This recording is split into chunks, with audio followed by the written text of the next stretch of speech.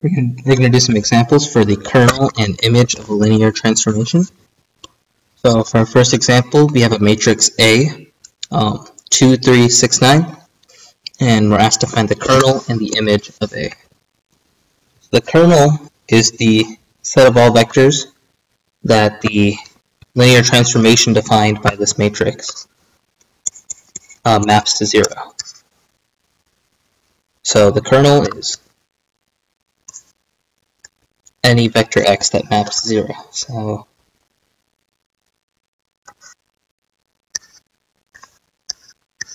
the way we find the kernel is we look for all x and y for which this holds. And the way we solve this is by row reduction.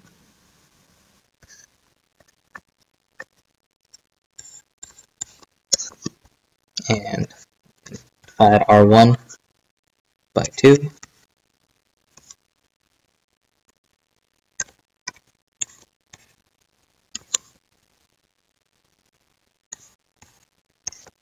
And we can subtract from R2 6 of R1. And we get 1, 3 halves, 0, and 0, 0, 0. So this tells us that if x plus 3 halves y equals 0, then the vector is in the kernel. So x equals negative 3 halves y equals y. We can parameterize this. Let's say that xy has to equal 3 halves times 1 y. Can also just say t is our parameter. T goes from infinity to negative infinity. And this is the same thing as saying that the kernel, and this is the kernel of A. The kernel of A equals the span of this vector here, because it's all scalar multiples of that vector. So span of negative 3 halves, 1. So there's our kernel. And it has a dimension 1. And if we wanted a basis for our kernel, let's say beta is the basis for the kernel, but beta sub k, that basis would just be negative 3 halves, 1. And by the rank nullity theorem, if you haven't watched that video yet, that's okay. We know that since the dimension of the kernel is 1, and the dimension of the target space is 2, because we have a 2 by 2 matrix, the image should have also dimension 1. Let's go ahead and find the image. The image is the set of vectors that the linear transformation maps to.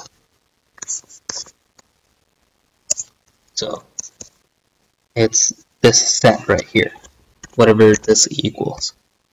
So that's going to be 2x plus 3y and 6x plus 9y.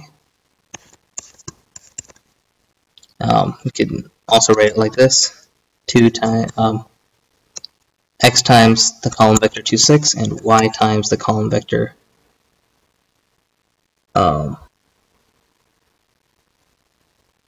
3, 9. And that means that the image of A equals the span of these vectors.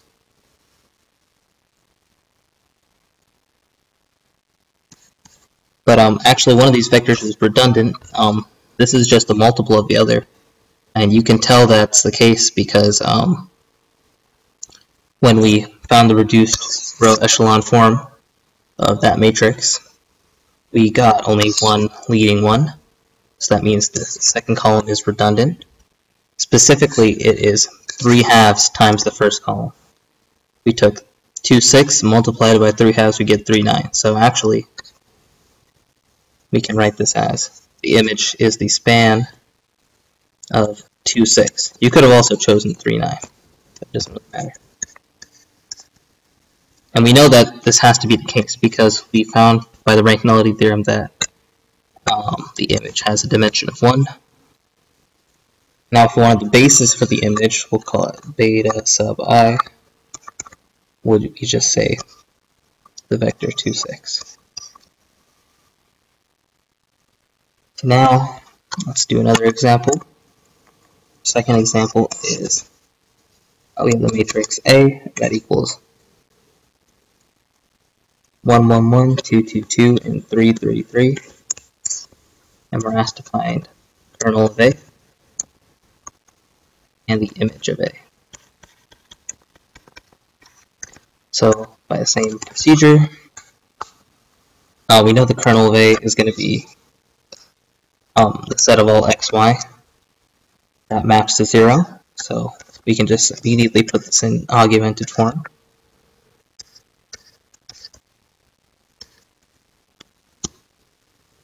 And if we subtract R2 by R1,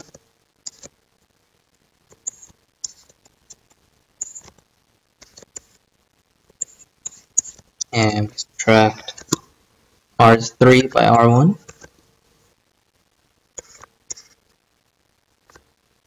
we get 1, 2, 3 on top, and then zeros for all the other entries.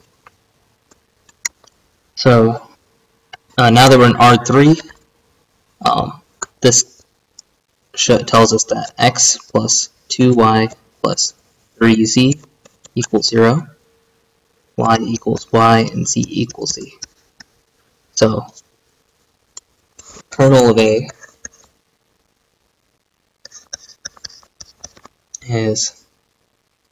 equals this set of x, y, z that maps to 0, which equals minus 2y minus 3z, y, and z, which we can also write as negative 2, 1, 0 times y plus negative 3, 0, 1 times z,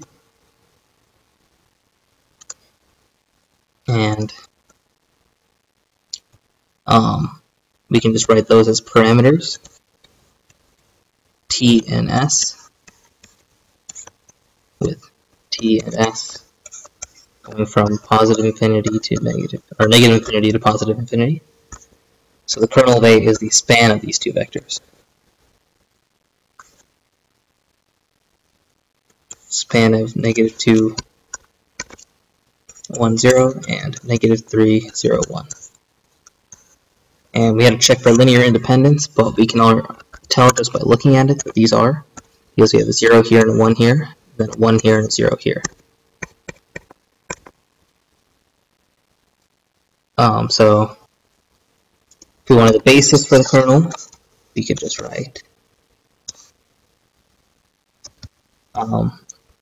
negative 2, 1, 0 and negative 3, 0, 1. So we omit the span. If we say span, we have an infinite amount of vectors. But if we just include these two, we have a basis.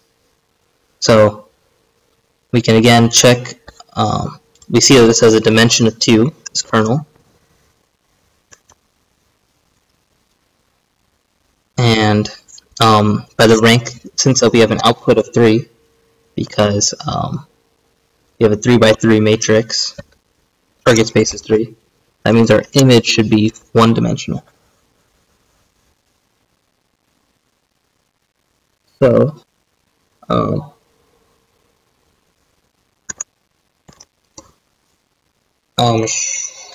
now we're going to find the image of A, and actually a shortcut to find the image, if we go back to the other example, is each of these columns will end up being one of the vectors that spans the image. You just have to remove the redundant ones that aren't linearly independent. So we removed this one last time because it was just a multiple of this one.